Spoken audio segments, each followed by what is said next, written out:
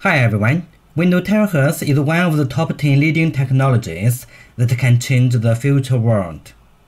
It can be widely used in biomedical and biochemical science, 6G communication, high-resolution radar, security check, and 3D material imaging areas. SIA can offer electronics-based to-test solutions from 50 GHz to 1.1 THz. Today, we cover a terahertz signal generator and analyzer systems here. We can create and analyze the 220 GHz to 325 GHz signals. Two horn antennas are used to transmit and receive the signal through a free space coupling. On the left are the 1566 L-V signal generator and 82406D terahertz extender module. We set the signal generator's multiplier factor to 18. Thus, we can directly set the module's output frequency to 300 GHz. We set the signal generator's power to 5 dBm to drive the module's RF input. The horn antenna has a 23 dBi gain, and the two antennas are placed face-to-face in the line. On the right are the 4052F signal spectrum analyzer with a terahertz mix module. The spectrum analyzer extension module can down-convert the terahertz signal into the analyzer's intermediate frequency. The analyzer will further process the RF signal and give the corresponding results. Here, the RF is 425 MHz, and the LO is from 8 GHz to 20 GHz. Once the cables are connected to the analyzer, we press the I/O menu on the top screen, select the external mixer label, and switch it on. We also enable the signal recognition function to automatically remove unwanted harmonic and image signals. This is a 300 GHz signal spectrum with a 105 GHz span. We can say the harmonic suppression is more than 30 dBc. We change the center frequency to 300 GHz, set the span to 20 GHz and RBW to 3 MHz. We keep decreasing the RBW to 500 kHz, to 200 kHz,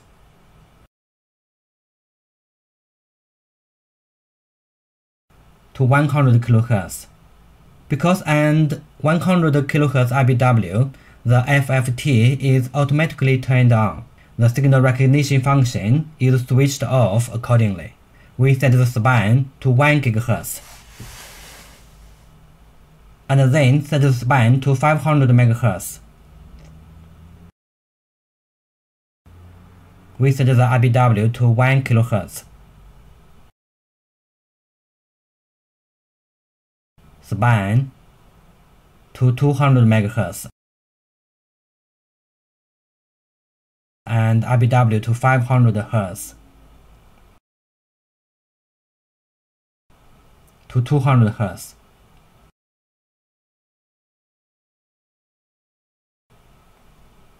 Now we set the reference level to minus 30 dBm and the vertical scale to 15 dB per division. Here we change the reference level to minus 10 dBm. Keep decreasing the RBW to 50 Hz.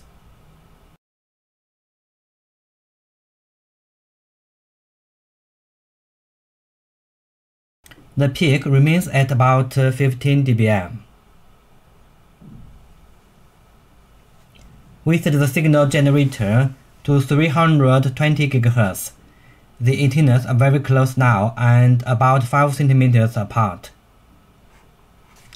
The analyzer's center frequency has been set to 320 GHz and RBW to 50 Hz and span to 50 MHz. The peak is at 320 GHz and the power is about minus 10.6 dBm. What will happen if we insert something between the antennas? we insert a 180-page terahertz academic journal between the antennas. The peak changes to be minus 23.5 dBm. The attenuation is about 13 dB.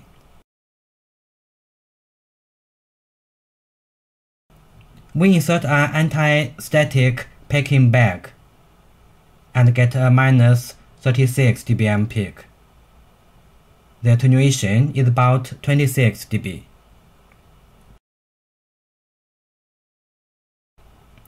This book has 1,300 pages and is about 5 centimeters thick.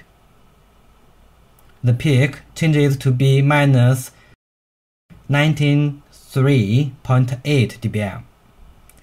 The attenuation is about 83 dB.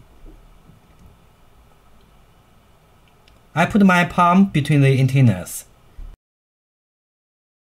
The peak power turns to be minus 108.9 dBm. The attenuation is about 98 dB.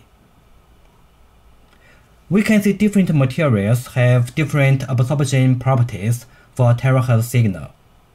Actually, scientists and engineers have special testing ways to get more information and get insight to the nature behind the appearance. That's all for today's test. Thanks for watching. Follow my channel and see you next time. Bye.